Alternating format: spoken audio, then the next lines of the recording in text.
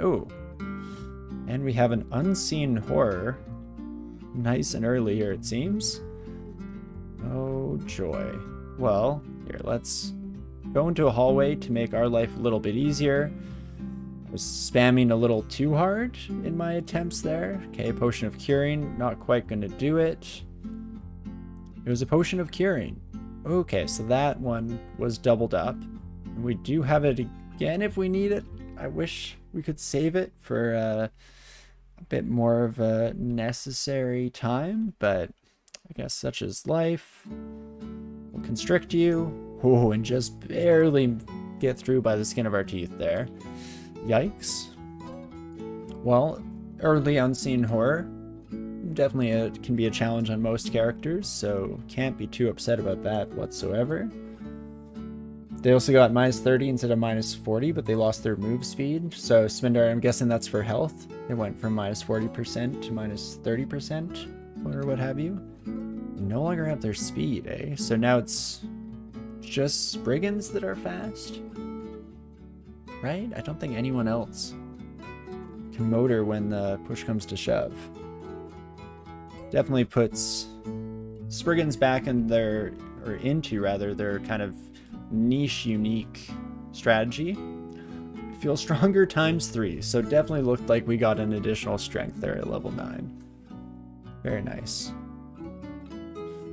And of course, got some fast friends here, and I'm not talking about kids you meet in kindergarten. But perfect. We'll just drag these kiddlywinks upstairs real quick and probably head down a different stairwell. Let's not come face to face with our ogre friend. Spiked Club could definitely very quickly give us a run for our money here. I will immediately, however, switch into a robe of willpower. Looking fantastic. I mean, I'm sure realistically the robe's flowing fabric would get in the way a little bit of our martial prowess, but fortunately the game abstracts that a wee bit, gives us a nice break. So we can kill in style, and that's always very important. Those changes can't possibly be worth losing speed and balance. Must be an overall nerf. Yeah, you know, I was not aware of the speed, and that definitely is a pretty huge disadvantage. I mean, it's very nice to have the health fixed up. Tropa tip darts and a +5 falchion. I have no idea which of those is making you glow all fancy like. Oh, I also got confused. Oh, I guess that's the Atropa. Never mind, ignore me. Oof. And unfortunately, I was trying to get away from the polearm wielders here, but I guess not the end of the world. After all, we do manage to squeak by there, so that is fantastic. Let's pop ourselves into a corner to heal up. And beautiful. Our shadowy aura is definitely growing here nicely. I will for sure buy a curing potion as well. It is an overall nerf you found. Oof. And I take back everything I was saying. Sorry, Fielded players. Still in a bit of a rough boat, it seems. Well, definitely good to know. I don't know if we'll ever be playing Fielded in this series. I don't know, maybe that's what we're missing. We need to throw out some of the more challenging species. There you are, Rue, you son of a gun. I guess we could have held out hope for a hero, but you were too late, and we've moved on to another. Sorry to say. Fantastic. Especially since attacks of opportunity don't happen if you're faster. Oh right, I do remember that being mentioned the other day. The attacks of opportunity now require the enemy to step with you. And they also returned random energy, I believe, so we're back to there always being a chance that enemies will fall behind or catch up as you walk away. Ooh, and darts of dispersal. Did they change the boomerangs into darts? Or do they both still exist? That must have been because boomerangs just also were so strong in their own right that having the utility of dispersal also added to the equation made things a little too straightforward. Or it was more of a flavor thing. Who's to say? I'm definitely not very well versed in the decision-making process on these updates. But very interesting to see nonetheless. Oh, random energy is back? That's surprising. I believe so. They were so against pillar dancing before. Right? Yeah, I'm curious why it came in. What the heck? Plus 11 whip of the Eternal Knight. A heavy whip, resist poison, really good fire resistance. I mean, temporarily that's got to be better than our unarmed, right? 22 damage rating would go to 30. We're also attack delay of 0.8 versus, let's check this bad boy out, 1.6. Never mind, I'm just gonna drop you right away. Little bit on the slow side for us, and we're, I guess, a little bit more, or a little bit further along on our unarmed journey than I originally expected to see, which is a fantastic surprise to say the least. It's only a whip, but it's one heck of a whip, no kidding. I just get excited, you know, when you see a number like that this early on in the run. It's always a nice little treat, even if you don't end up going with the artifact. And exactly, Thalfon, yeah, that heavy brand. I thought it would have more effect on the damage. I guess whips do have such a low base damage that it didn't end up being too much of a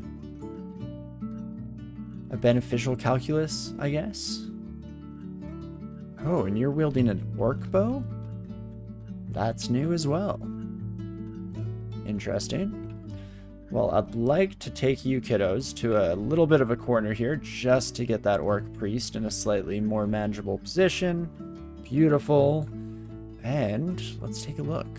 Orc bow, base damage of 11. Okay, so this seems to be slightly more powerful than like a short bow, but not to the degree of a longbow either. Interesting. A recurved bow. Very cool. Shows the influence of their elven allies. See, I didn't even know that was in the lore. I guess we do find them both together in elf a lot of the time, and they're next door neighbors, so it does make a certain amount of sense. Oh, and we get leech. Interesting. Again, I don't think we're on a run that's going to take advantage or use that, but you do like to see leech, generally. It's always a fun one. Spinner, you still haven't found a use for the heavy brand? Very rarely. I think, what character did we have that made heavy work? It was definitely a very fast attacking weapon, and it kind of brought it up to par. I believe it might have been a bow that was dealing the same damage as like a double crossbow. So that was kind of cool, but generally it's given me more trouble than it's given me any benefit. Okay, Wand of Flame gives you your fancy thing. So generally it seems like accessories so far. Fancy darts, wands, what have you, etc, etc. Heavy's okay on range weapons if they're not your primary Guilded skill. Yeah, I think range weapons, you know, because you can kind of get away with the slow attack speed as enemies approach. If you're killing them before they reach you, it's not a problem really in my books.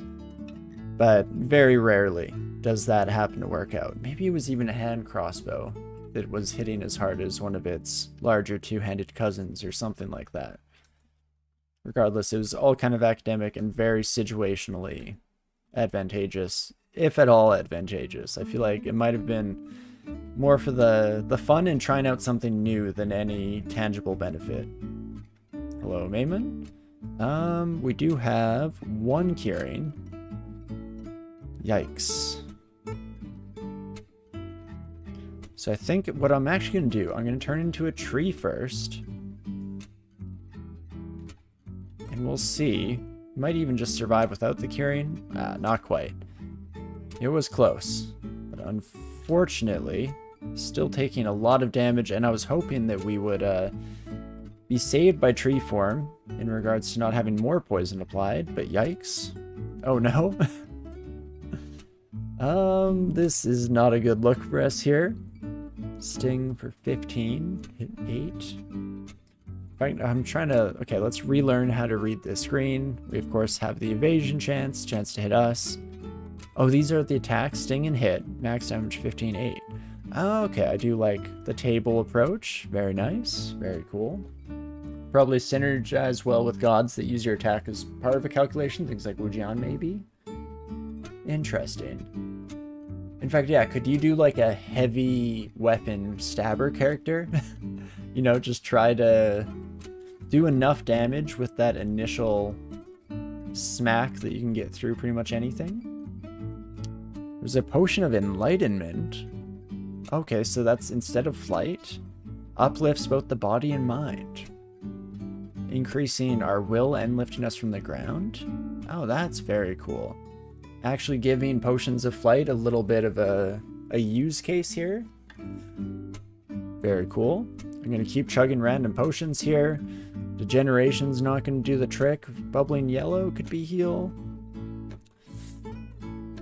Yikes. Unfortunately, yeah, 17% chance to charm you is not great. Not great by any means. What else could we possibly do here? Unfortunately, Constriction, you're already in attack range. I could just keep chugging randomly.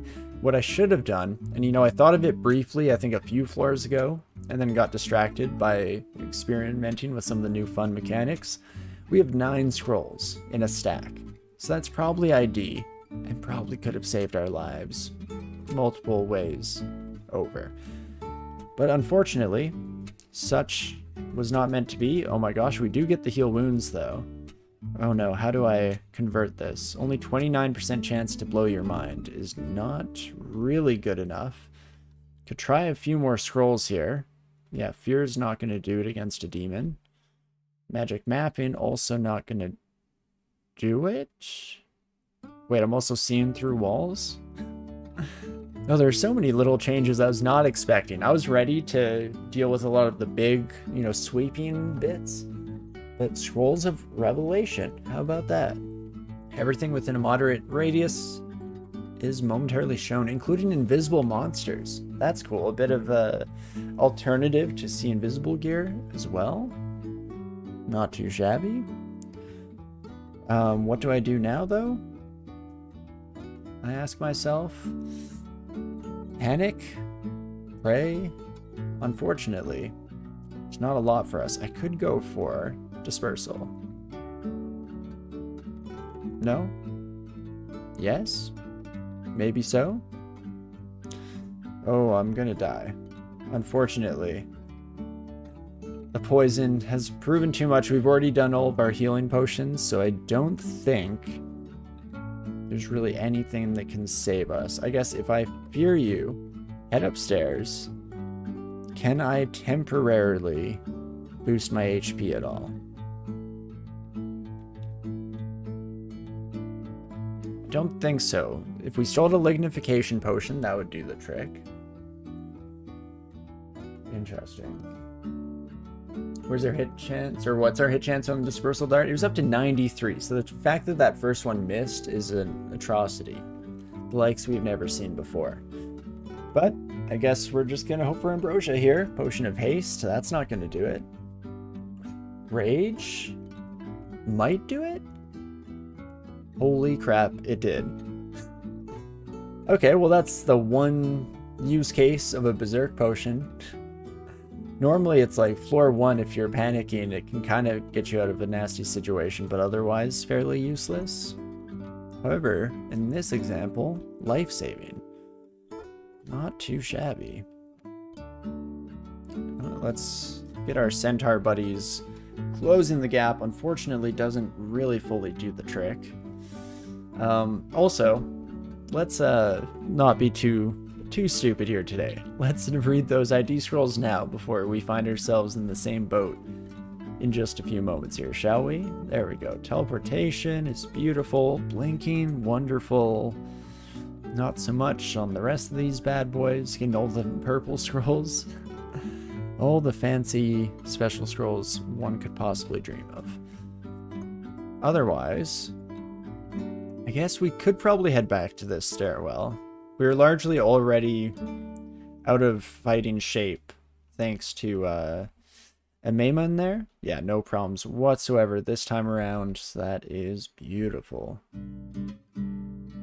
Okay, well, we've had an exciting journey so far, to say the least. Hello, Lemirs. If you could all just chill for the briefest of moments. Pickle? Sir? Okay, we're never gonna catch up to you, I guess. We're just all in this ring around the rosy until the end of time. There you are. Okay, I don't really want to be surrounded, but I do want Pickle. There you go. To get some nice, just desserts here, take care of you. I feel like, for my very limited knowledge of the mythology of Oni, we'd be very pro freeing things from their servitude.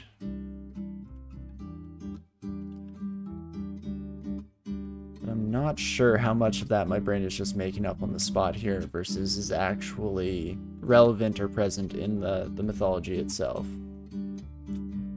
Okay, come one, come all. Looks like meat's back on the menu, boys. As we hit all of our skill caps as well. Holy moly. Invocations. What does Invo get us? Probably some improvements on the Shadow Strike, hey? As well as just the ability to cast, like, the ability that turns us into shadows, or lets us melt through the shadows. Basically, anything you can think about in that general vein and theme. Interesting. Well, I'm not super interested. Unfortunately, I can't quit out of here to see how these things would affect our options in the future. So let's maybe, for now, put Shapeshifting back on. And what I wanted to check out is that we've maxed our Slay bonus from the Beast Talisman. Fair enough. We've also, okay, now just hit the minimum skill for the Flux Talisman. So high contamination damage, our day-to-day hits would go down, but we do get some bonus evasion. Interesting. And this one will remove weapons, shields, or body armor. Unfortunately, can't wear gloves, hats, boots anyway, so that doesn't really help us. And it also completely removes any of the stealth effect that we get from our Umbra. No, for better or for worse. Largely the latter, unfortunately. But okay, we're gonna Potion of Might to just try to tank our way through the last remnants of this encounter. That's beautiful. Maybe not completely necessary, but felt like playing it a little safe as we were getting slightly lower than comfortable over the course of the encounter. And not too shabby. That should be the majority of the floor taken care of. Unfortunately, our troll friend doesn't see it in their heart to give us their skin, so we'll just have to make do with what we currently have for the moment here. A bit of regen would definitely have been nice to kind of help us with the sustainability throughout these encounters, but it is what it is, I guess. Ooh, Barding's got an update to the what's the word I'm looking for? The tile sprite as well. So that's very cool. I'm sure there'll be a few of those thrown in as fun little surprises as well. Don't actually know what effect hit you. I wasn't familiar with that little blue marker we saw. Unfortunately, didn't seem to help you out too much, and you are just dead now. Again, unfortunately, for you more so than for me, because I'm very happy to see the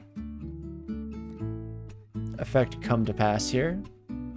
And immediately hit our 10 shapeshifting. I don't know if we're actually going to try the flux. I guess we'd kind of be saving it for when we do eventually find another talisman, or at least I hope we eventually find another talisman. Could be fun. So in that case, let's take advantage of the +3 aptitude on fighting to just ramp up our max HP as much as we possibly can, shall we? And I should not stand in the middle of the party and let everyone have their way with me, but fortunately did not really come back to bite us in the butt too much there. Oh, so wait, the beast one could have held a weapon? It does seem to be. It's not on the list of exempted goods. Weapon, shield, what have you. Don't know why what have you is one of my new catchphrases for today, but we'll just roll with it for now. I think the main thing with wielding a weapon in beast mode is that we do have this unarmed base damage bonus, but the slaying would still come through. So you'd still get that +4 to slaying, which is pretty fantastic. We'll have to see how the other talismans work in that regard, what slots they take up, as well as what effects they have here. Shadow, hello friend. Not too bad. The shadow now sometimes tangibly mimics our actions, so I don't know if this will take effect on our unarmed strikes. I'm hoping it will. I'm also slightly worried about you, friend. 34 max damage, eh? Good chance to hit us. A little bit better at evading our attacks than I'd like as well. Makes you think the late game weapon user could still get use out of 7 levels shapeshift, for example.